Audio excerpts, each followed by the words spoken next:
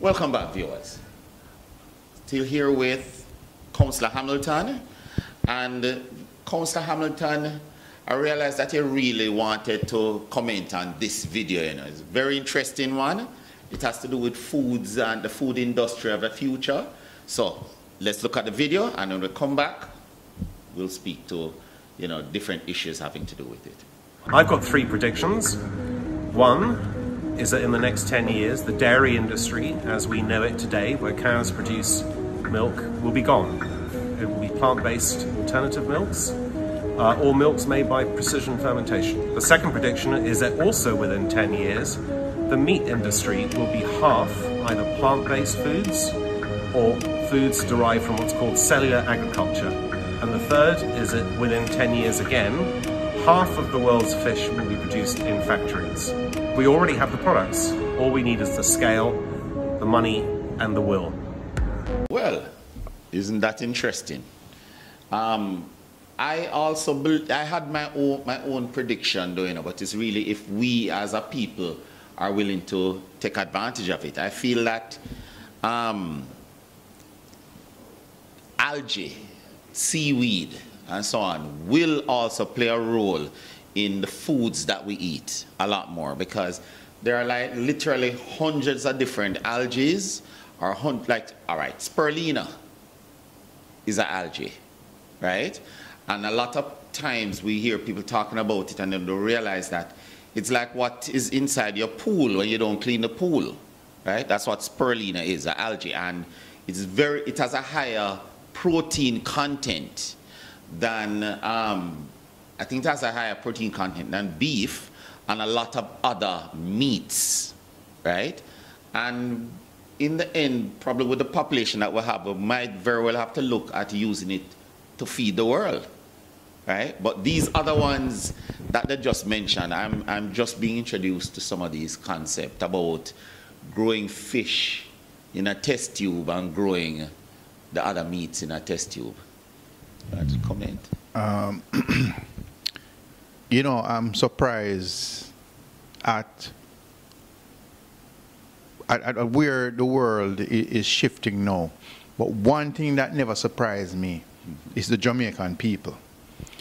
Anything will have some big word and have to be very illustrated and complex for us to understand. We're not eating it. You give somebody food and it don't look right, that Jamaican person is what that? And if something them can't recognize, them not bothering with it.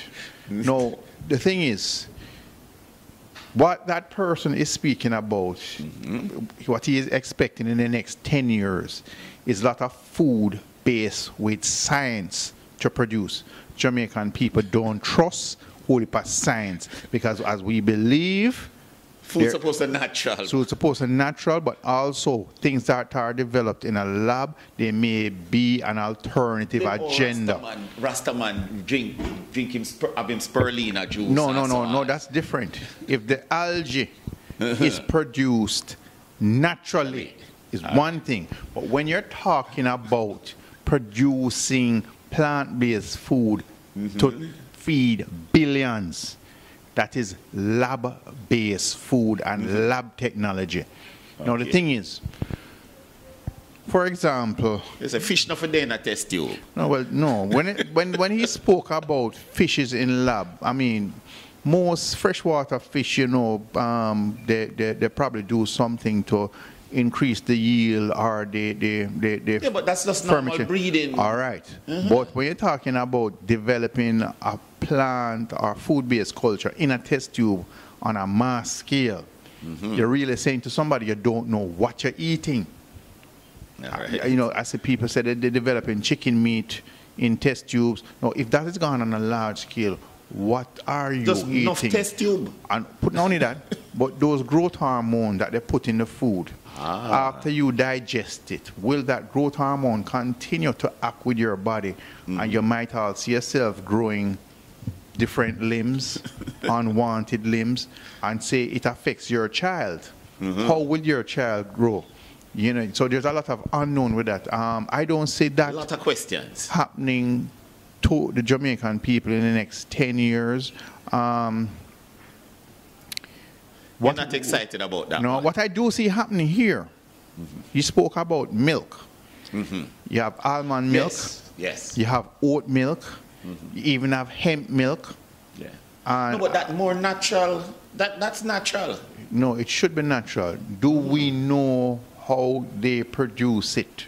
No, well, what do No, no, you don't know? No, but wait. Let me comment. All right.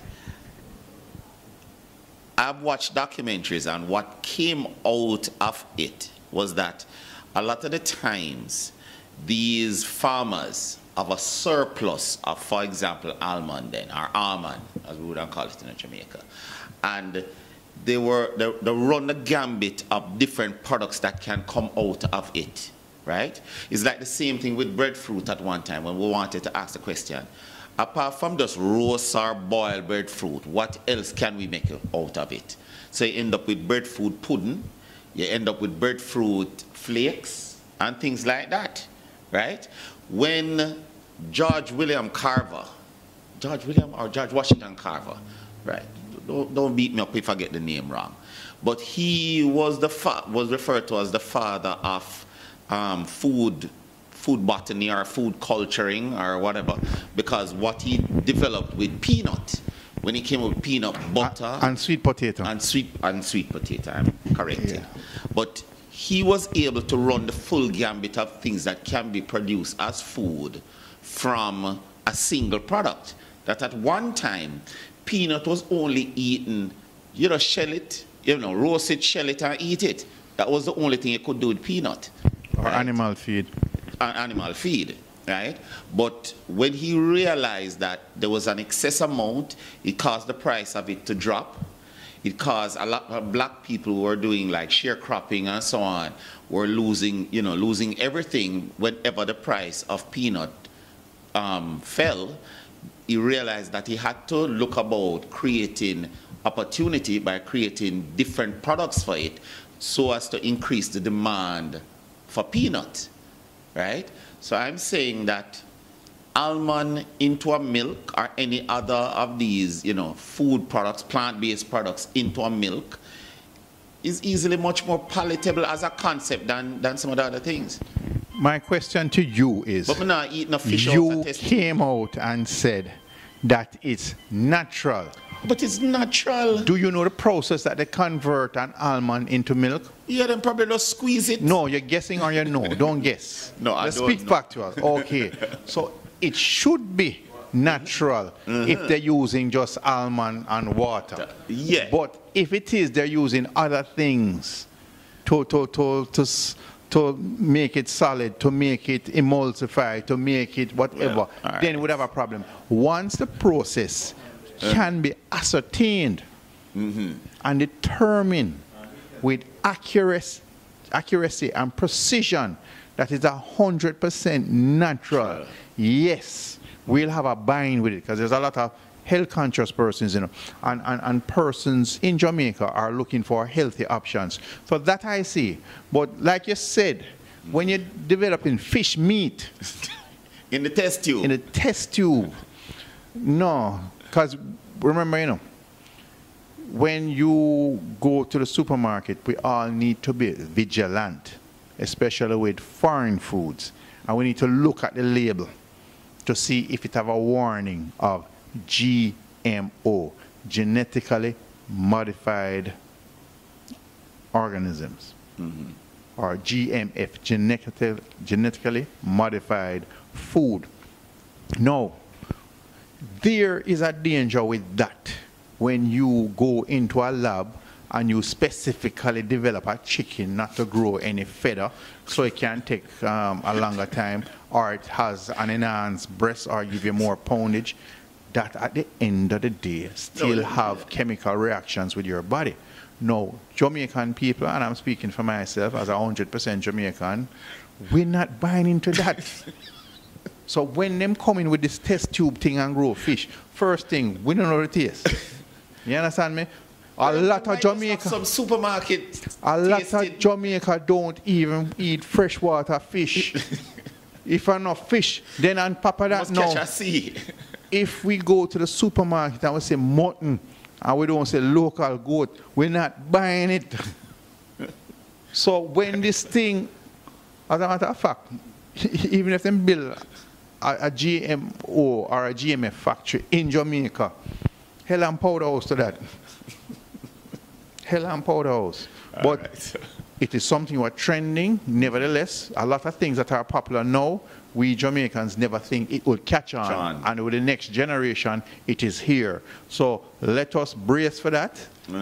All right. And you're not in the front of the line for that. I think we need to promote backyard gardening where persons can have their own tomato, their own lettuce, their own cabbage, their own peas. Producers are giving us the talk. We're going to go for a break. We'll be right back, viewers. Hi, viewers. My name is Ian Bennett, and I'm the host of In the Hot Seat.